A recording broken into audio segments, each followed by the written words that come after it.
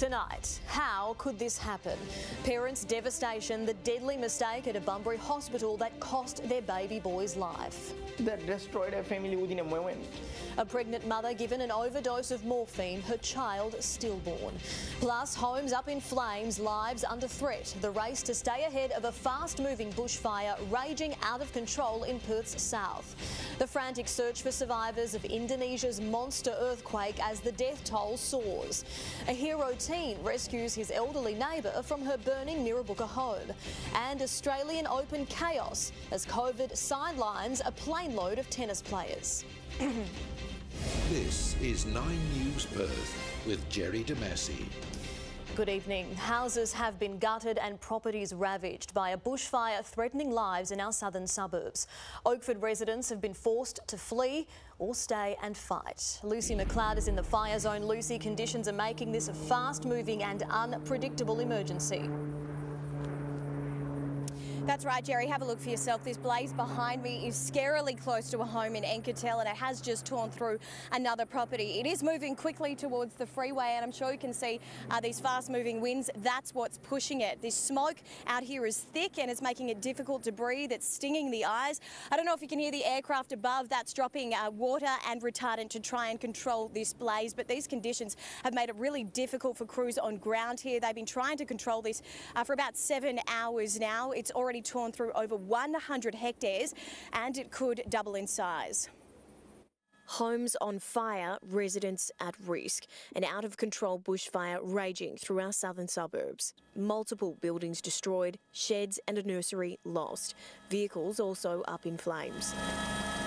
Spot fires coming within metres of this Oakford property, saved just in time.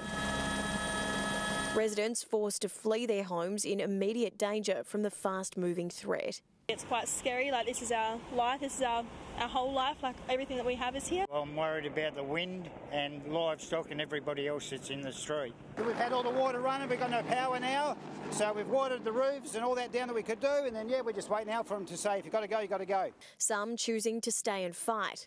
I won't be going anywhere.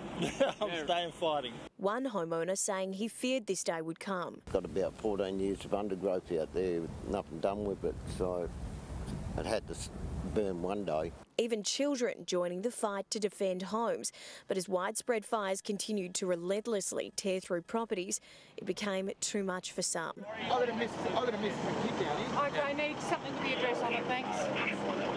It's her house. Okay, unless you see something with an address, there's not anything I can do about it. While others couldn't return home. We've been told to go back to the gas bottles on our property. They wanted them. No, there's no entry. No entry. Livestock also evacuated. We can see just how close this fire is to homes only a few hundred metres away. Water bombers are doing what they can to protect them, but for the family that lives here on Newbold Road, it is too late to evacuate. They have to stay and defend their own home. More than 150 firefighters scrambling to get ahead of the unpredictable blaze. Crews driving into the unknown to face a raging fire front. The nightmare conditions fueled by soaring temperatures and fast, strong winds. It has been pretty strong and gusty through this afternoon. We're anticipating that the same wind conditions are going to continue into the evening and overnight. So we could potentially see gusts up to 40 or 50 k's an hour. Now, there doesn't appear to be any end in sight. Fire crews are expected to work through the night, even into tomorrow and the next couple of days as these strong winds stick around and the weather heats up. Jerry. Lucy, you stay safe out there. Let's head straight to Jacqueline Robson now. Jackie, a large part of the freeway has been closed. Yes, Jerry, and for good reason. There is a very real risk this fire is going to jump the freeway at Enkertel Road. Homes on the western side are already under a watch and act alert. Firefighters are anticipating that outcome. Enkertel Road is where the freeway closure begins. It ends here at Mortimer Road where we are. The live chopper shots will show you just how serious this fire threat is. A number of local roads have also been closed due to the fire danger. In Oakford, Thomas Road is is closed between Ankertel Road and Bombay Boulevard. Motorists are being told to avoid this area. It's smoky, it's dangerous, there's already traffic chaos. We're told a large contingent of resources has just been sent to the Ankertel end of this roadblock. There is concern the fire will light up the spectacles, putting more pressure on fire crews. And Jerry, it's likely that the freeway will remain closed into tonight. Jacqueline Robson, thank you. A family shattered by grief is searching for answers tonight after a devastating hospital mix-up robbed them of their baby boy. Sarah Hassan went to Bunbury Private Hospital to deliver her baby, but was left in a coma after a deadly morphine mistake. A warning to our viewers, the following story contains distressing details and images. A baby boy forever lost. His body was still warm. His mother left fighting for life in intensive care. What happened to my wife? A family shattered after a deadly morphine mix-up at Bunbury's private hospital. I was dreaming for a baby for a long time, for 5 years. It was devastating. It just broke my whole life. 5 weeks ago, it was feared Sarah Hassan wasn't going to make it. She was suffering oxygen deprivation and heart failure after being given 100 milligrams of morphine, 10 times the prescribed dose. She survived, but the child they'd been hoping for so long, Zaid, was stillborn. This was Sarah as she walked, heavily pregnant and in labour, into Bunbury's St John of God Hospital on December 9. Just hours after she was admitted, a midwife allegedly gave her the morphine to ease her pain. The thing is that I was asking every time to myself why I take the morphine. Because of that, I lost my child. The overdose put Sarah into a coma, her unborn baby dying inside her. But no one, not even her husband who slept beside her, knew what was happening until the next day. She went sleep within a moment, I think 3 to 5 minutes. But I am not a medical person, you know. I thought that she was in a deep sleep, but I never ever believed that she within that moment she went in coma. The hospital says it feels deeply for the family, describing the incident as tragic and rare. It says their investigation will continue, but it's likely human error was to blame. Staff involved have been stood down as protocols and procedures are reviewed. To lose a child is beyond description, and so we all feel for the family. There'll be a proper investigation by the authorities, both the Department of Health and the coroner. But for Sunny and Sarah, no action will bring baby Zaid back. Despite their anguish, the couple are speaking out about their ordeal in the hope it will stop it from happening to anyone else. That destroyed a family within a moment. That destroyed anyone's dream, who have been dreaming for a whole life, who have been dreaming for a baby, who have been dreaming for a family. If we have a baby, we have a family. But that destroyed within a moment. Kelly Williams, 9 News. A third person on an Australian Open charter flight to Melbourne has now tested positive to COVID-19. It means more players, coaches and officials will go into hard lockdown as virus control measures ahead of the Grand Slam are put to the test. Thumbs up and a wave from Novak out of hotel quarantine and on the way to the court. Under police escort, Serena Williams also had a wave, while Naomi Osaka masked up, joining the world's tennis elite heading to practice ahead of the Australian Open. But Melbourne has a problem. You've got to think this is a worst-case scenario for Tennis Australia. Just one day into what's being called the world's toughest virus measures, one of the air crew and a member of tennis staff tested positive for COVID after entering the country. Now everyone on their flight from LA, including players Victoria Azarenka and Kei Nishikori, won't be allowed to train, confined to their rooms for the 14 days. It's a hiccup in a huge logistical effort. For now, the Grand Slam is going ahead. We are running a hotel quarantine model to the highest standard. Music to the ears of our Premier as WA's hard border with Victoria softens on Monday. What we'll see is, I think, a very modest increase in the number of Victorians coming in because they still have to do quarantine and they still have to be tested. But Victorians will no longer require an exemption to enter WA after 10 days without community transmission. Queensland currently at 4 and New South Wales 0. The magic number is 28 days for WA's hard border to crumble. New South Wales, Victoria and Queensland are a way off of having border restrictions removed.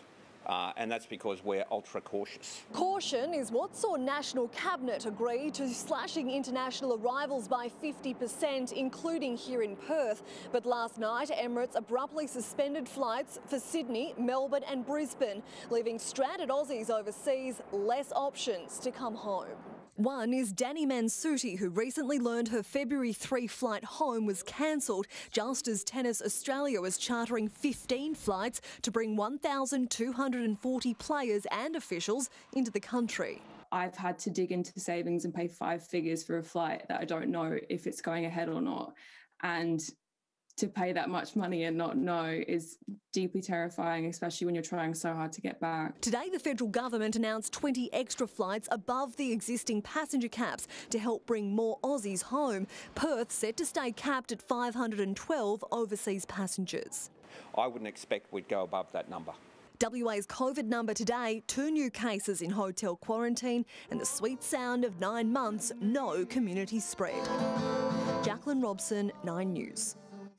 Industries are vying for a spot at the head of the queue in the second phase of the vaccine rollout.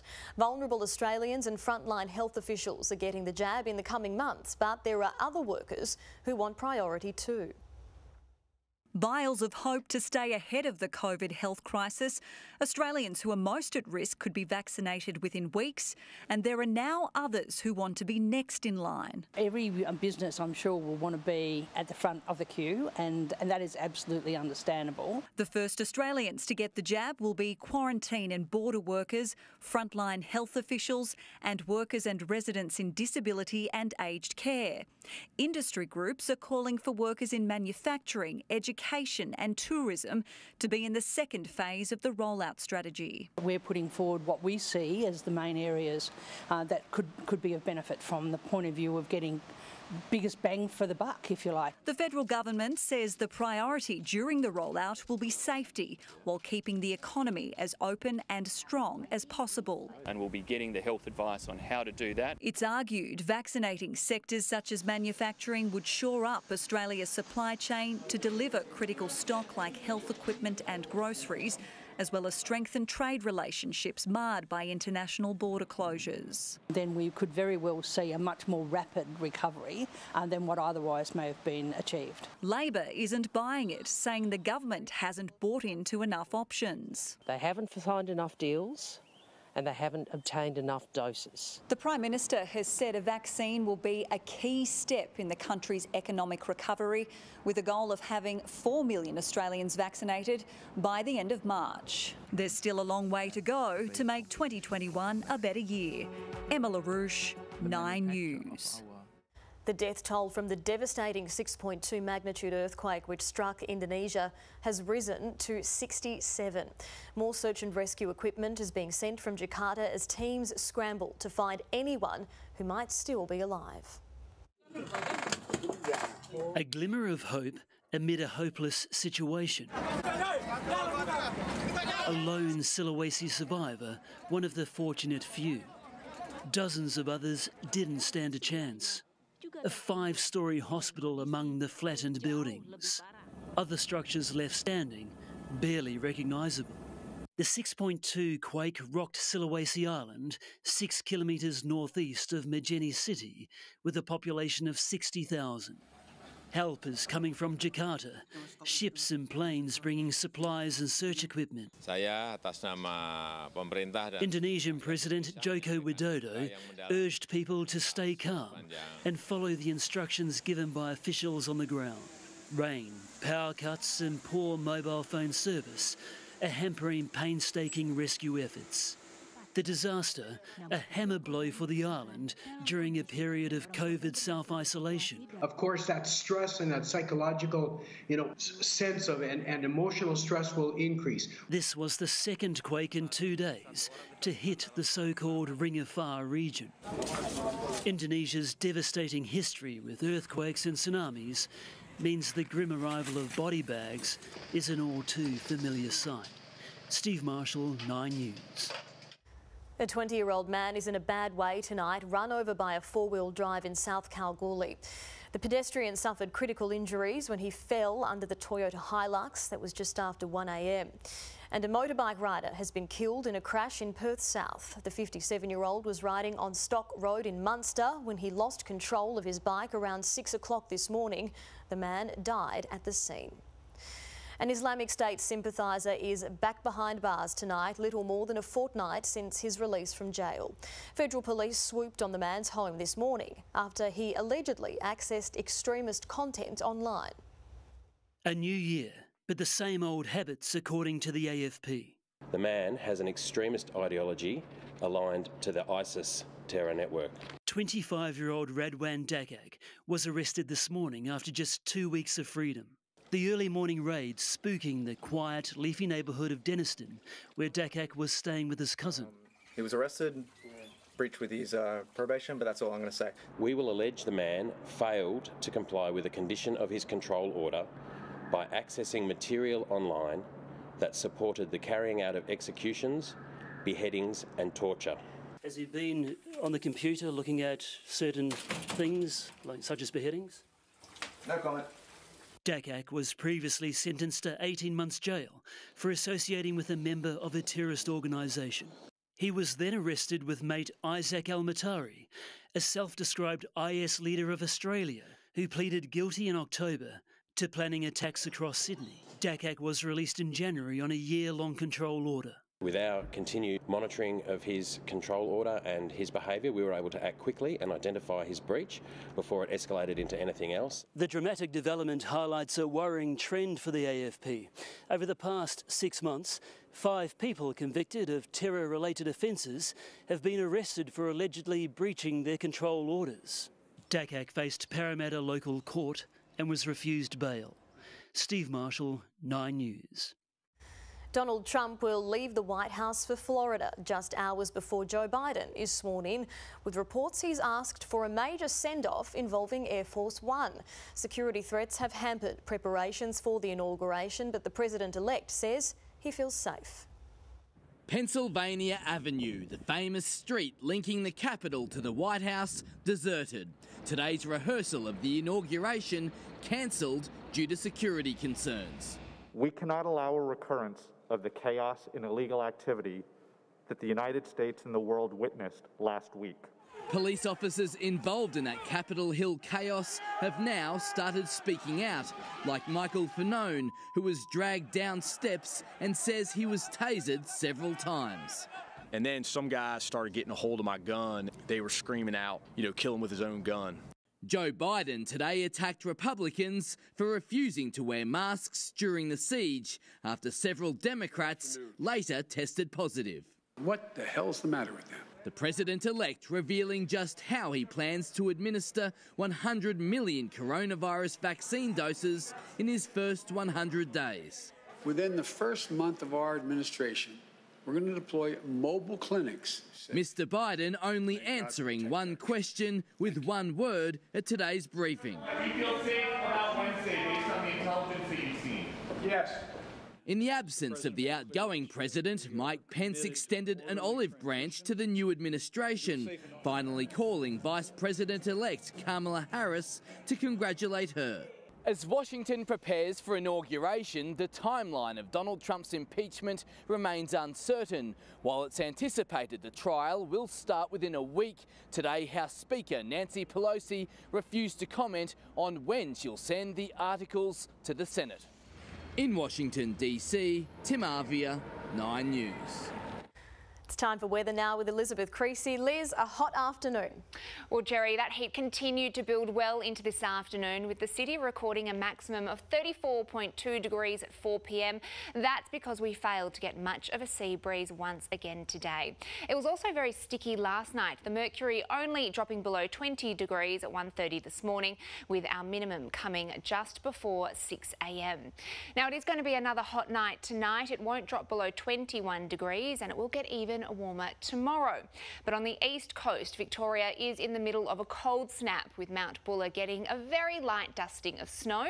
While January snow is rare, it is not unheard of, but it's probably not quite enough to get the skis out just yet. But I will have the rest of this weekend's forecast for you a little later, Jerry. Thank you, Liz. We'll see you then. A Perth grandmother trapped in her burning home. The teenage neighbour who risked his life to save hers. That's next. Plus, a new police task force to hunt online predators targeting young gamers.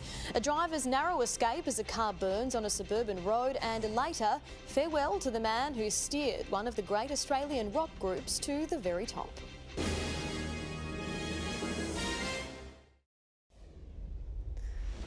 A Perth teenager is being hailed a hero after rescuing his elderly neighbour from her burning home. The Mirrabooka grandmother tripped over her walking frame while trying to escape the flames. A Mirrabooka home turned inferno. Ferocious flames shooting through the roof, destroying everything in their path. It just sounded like loud crackling, like thunder, and then windows shattering. 18-year-old Elijah Stacey didn't flinch as the fire engulfed his neighbour's home, risking his life to save hers. We seen an old lady laying on the floor bleeding, and then that's when we just got her to safety, picked her up and carried her outside.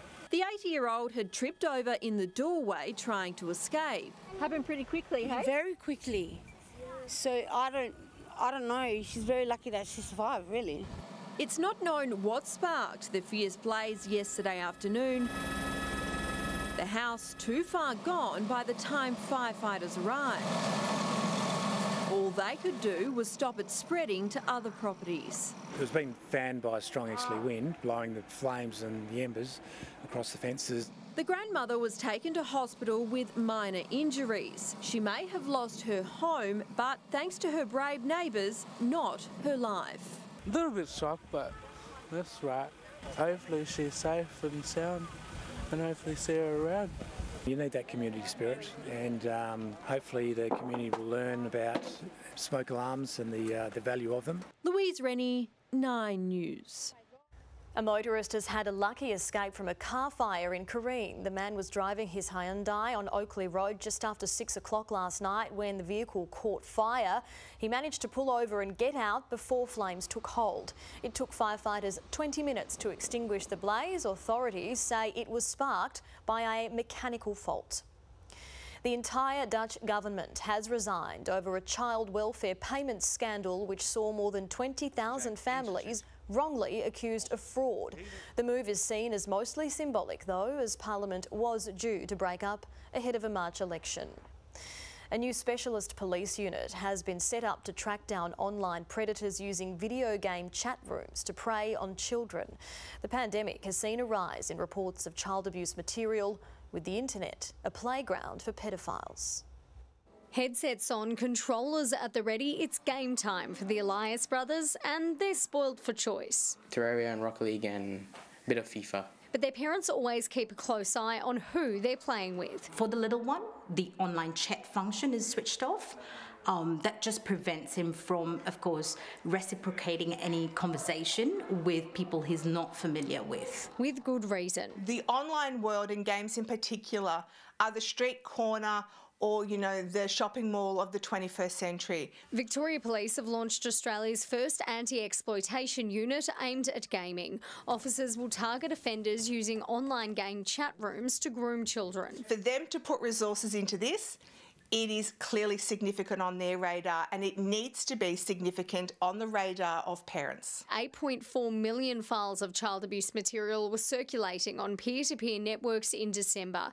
There's also been a 30% rise in the number of IP addresses sharing the material online. We've had a doubling of reports into our office of child sexual abuse material. The eSafety Commissioner is urging parents to be alert, not alarmed. Others take it a step further. Make sure sure that they are acutely aware that a game is not a safe place for their child to be. It has to come with rules. The advice is to set parental controls and get to know the games your kids are playing instead of just leaving them to their own devices. We need to be engaged in their online lives the way we are their everyday lives. If you give your child that access, you need to be able to be responsible enough to make sure your child is also protected. You can't just wash your hands off to the police. Elizabeth Moss, 9 News. Coming up, the latest on that bushfire emergency raging in our southern suburbs. Plus, why are there delays on the EU Pfizer rollout? An auction house under fire for selling a Nazi flag labelled abhorrent and a disgrace by a human rights group. And a tribute to the man who steered in excess to the top of world music.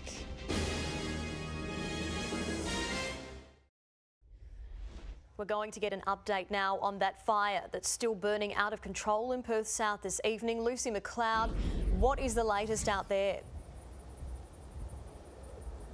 Well, the flames are still moving at speed. I've just been told they're threatening the freeway, threatening to jump the freeway, which means the Belia Regional Park and surrounding areas are now under threat if they can't control this blaze immediately. But it is putting a lot of pressure on crews. They're doing what they can as water and retardant is dropped from above. They've been battling this for almost 8 hours as this has torn through over 100 hectares of bushland and some properties as well.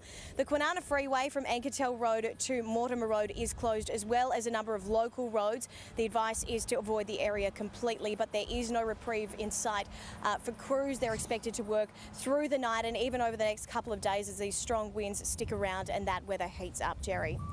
Looks awful out there. Stay safe, Lucy. Thank you.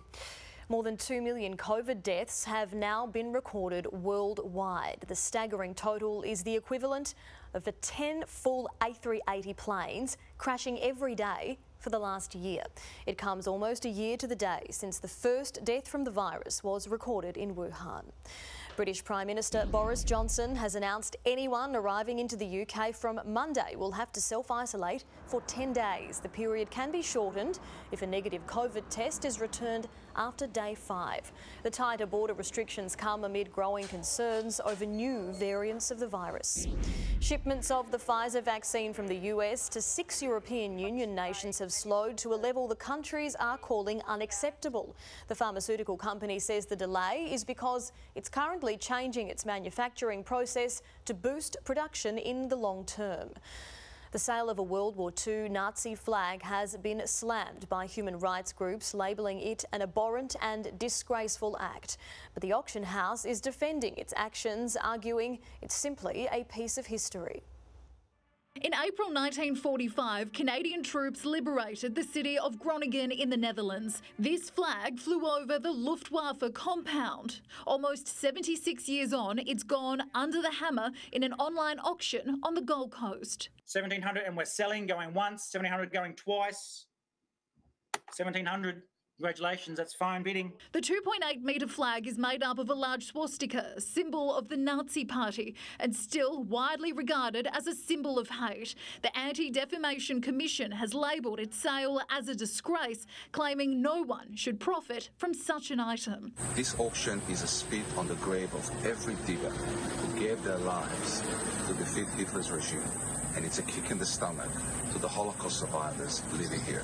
The seller, a wartime antiquities collector from Queensland, has had the flag in his possession for 40 years. Well, he's 85 now and downsizing, and he's refining his collection. Since its listing on Monday, the auction house has been inundated with dozens of angry emails calling for the flag to be destroyed. It's not an illegal item, it's legal, and while it's legal, we can sell it. History teaches us how to go forward as a society, so you must remember what happened, not glorify it. This is an antiquity from that time.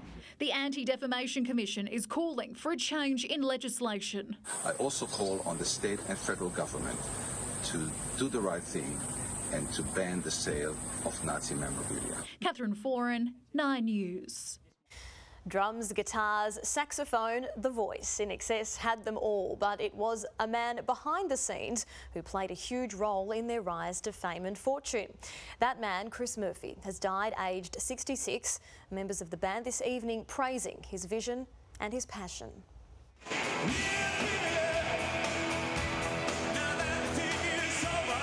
They made the music. He made sure they made some money. Fed on nothing but full of pride. The rewards for their rise from clubs and pubs of Sydney to the world stage. Every single one of us, the devil inside. Chris Murphy, who started as a booking agent, inherited the role of steering the band almost by accident, gifted the job by a management overburdened, looking after both Midnight Oil and In Excess. Murphy had once described In Excess singer Michael Hutchence as pretty weird, but the partnership that began in the early 80s would create a musical tidal wave. In Excess had the songs and the style and the swagger to be world beaters, absolutely. But it was Chris Murphy and his management that sealed the deal and made sure they realised their potential. Murphy guided In Excess to big record contracts in the US and masterminded their phenomenal headline act at Wembley in '91.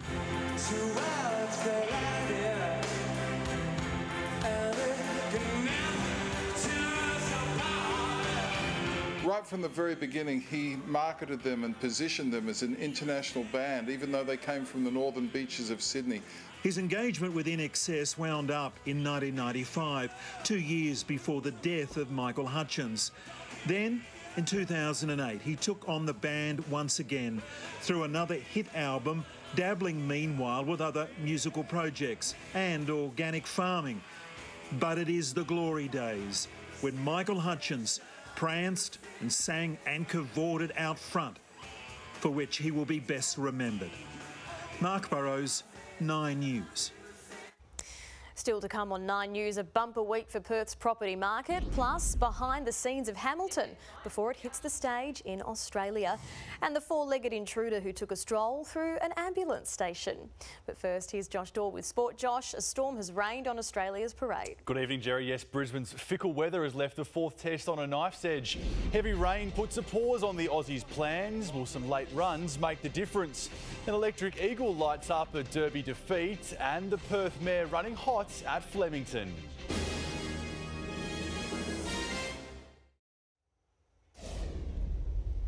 Welcome back. Australia's bid to press home a first innings advantage against India has been halted by a Brisbane downpour.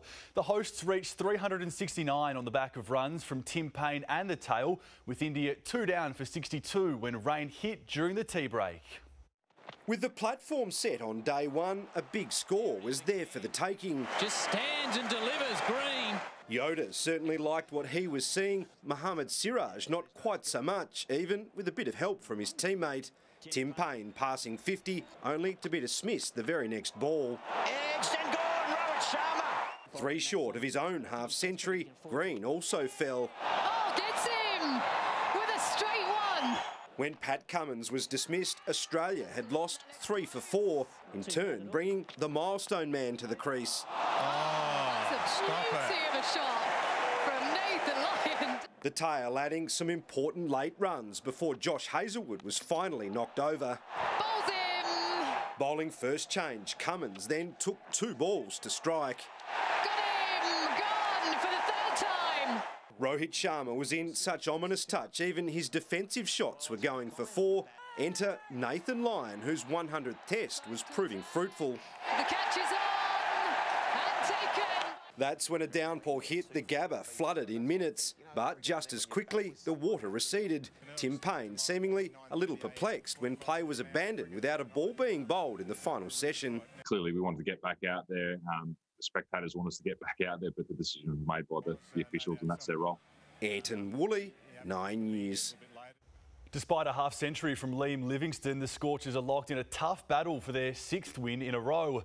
Dropped on 3, the import set about making the Sydney Sixers pay, hitting one out of Monaco Oval the very next over. Gone for that, that's massive. That is out of the ground. On the roof, downtown towards Parliament. Perth then imploding, losing 5 wickets for 39, setting Sydney 164 to win. Josh Philippe notching up a half-century of his own in a flying start for the Sixers. 4 out on the leg side, and he gets that in the gap. The West Aussie falling 15 runs short of a century. A short time ago, the Sixers were 3 for 148. Livewire forward Aisling McCarthy has given Eagles fans plenty to be excited about heading into their second AFLW season. The recruit booting 3 goals in a pre-season derby defeat to the Dockers. The Dockers with unfinished business following last year's shutdown, but an Eagles recruit strutted her stuff, Aisling McCarthy making an immediate impression, booting 3 first-term majors. She was a star for the Bulldogs last year, and I played on her when we played the Bulldogs last year. So I was really happy that she came across to us, and it was always going to be something that was going to be exciting, and she definitely showed that. I think we'll play a game style that'll really suit her footy. Fremantle eventually clicking into gear, Sabrina Duffy and Gemma Houghton bagging 2 goals each in the 10-point win. Midfielder Steph Kane completing a successful return after a year out following a knee reconstruction. She's put a hell of a lot of work into herself and her body in the last 6 months, and for her to come out today and, you know, she looked very confident. With skipper Cara Antonio resting, Ebony led the tune-up, 2 weeks of quarantine putting footy in perspective. It's kind of a bit of a blessing in disguise. It made me want it even more, so I'm raring to go in a couple of weeks' time. The Eagles still bound for Queensland to face Gold Coast in round 1. Hopeful the league will avoid a hub-style fixture. It's a massive sacrifice for our girls to have to balance that with, I guess, their second lives as well. So that'd be an absolute challenge and something that would be really hard to do. Jimmy Williams, 9 News. Perth Mayor Fabigino has continued her hot form in the east. The Tiana Robertson-trained 6-year-old picking up a second straight win at Flemington, cruising to victory in the Kensington Stakes. Fabigino in front. She's simply fabulous, the mare from WA. She's going to win again. A giant payday for Hugh Bowman and Chris Waller at the Magic Millions, with the star pair causing a boil-over in the 2-year-old classic with Shaquiro. And a huge team effort has helped the Lakers extend their NBA winning streak to 5 games. After wearing a few early blows from the Pelicans, LA steadied in a 17-point victory with 6 players scoring double digits. LeBron James leading the way with 21. Kuzma hangs, can't finish, but LeBron over the top with a one-handed stuff. Last night, Melbourne United kicked off the NBL season in style, blowing the Adelaide 36ers away in the second half, much to the frustration of home coach Connor Henry. You've over-dribbled, I've over-dribbled, you over-dribbled, and you haven't even played. Keeping their cool, pre-season favourites United winning 89-65. I don't think they'll be miking up Connor Henry anytime soon, Jerry. Very tough, isn't it? Thanks, JD. We'll see you back here tomorrow. Still to come, there's been an extraordinary surge in Perth home sales this week. More on Property Watch next. Plus, paramedics give chase to a 4-legged intruder, and your very first sneak peek at the hit Broadway show Hamilton, about to open in Australia.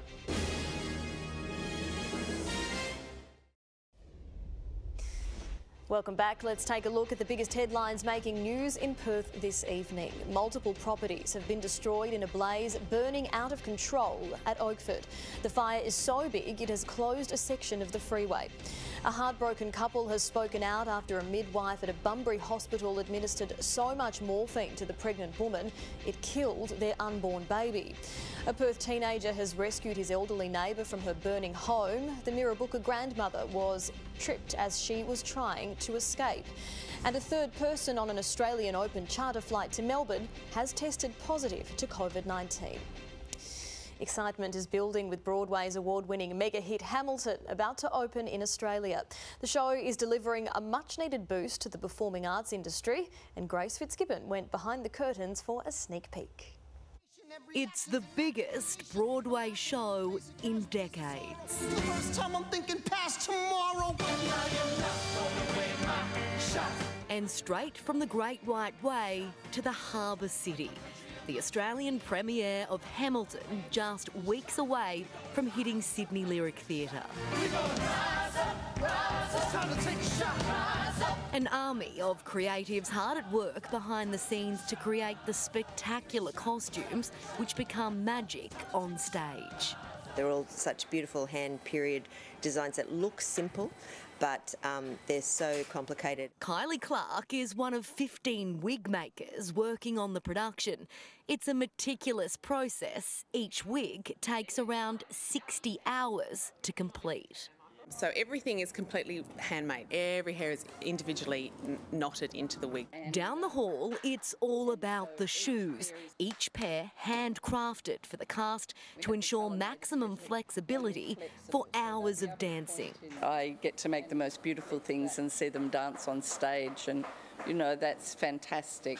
A shoemaker of 45 years, Jodie Morrison, says COVID-19 has brought a whole new challenge. I only saw some people this week that we'd Skyped for fittings. A similar struggle for those in charge of the world-famous gowns and tailored suits.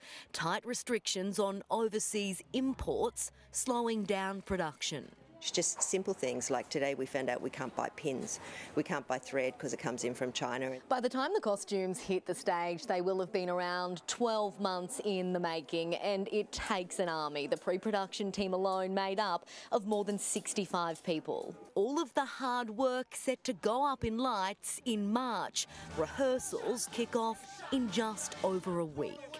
Grace Fitzgibbon, 9 News. Activity in the Perth property market skyrocketed out of a holiday slump this week, with sales jumping by more than 180%. Nine Property Watch shows there were 8,263 properties for sale this week, and according to Reward.com data, 695 are under offer or have been sold. Our top-selling suburbs this week: Baldivis, Scarborough, Ellenbrook and Rockingham. At the top end of the market, this 8-year-old $2.35 million 5-bedroom home in Nedlands. And how is this big home among the gum trees in Wandee? The property complete with its air-conditioned gym room in a 300 square metre warehouse, selling for $1.3 million. At the other end of the market, this 2-bedroom Kelmscott villa sold at $195,000, and this 3-bedroom home in a quiet private pocket in Rockingham sold for $280,000. Well, it's not just kids who need a lullaby. A new study showing music can be the key to a better night's sleep for adults. But not all types of music are beneficial. Researchers at the University of New South Wales have found the best music for getting to sleep has lower frequencies, such as a stronger bass, with a slow and sustained duration of musical notes. A curious koala has taken a stroll through an Ambulance Victoria headquarters, checking out the vehicle and supplies. But it was just a short tour of the branch, the marsupial making a beeline for the exit as it was shooed out by a paramedic. Probably tired from the adventure, the little local seemed a bit disheartened as he made a journey up a nearby tree. Time for another look at weather now with Elizabeth Creasy. Liz, it's going to be a hot end to the week. Well, Jerry, it is going to remain very warm tonight with a sunny maximum of 36 tomorrow afternoon, and there's more hot weather on the way next week before a cool change. I'll have the forecast next.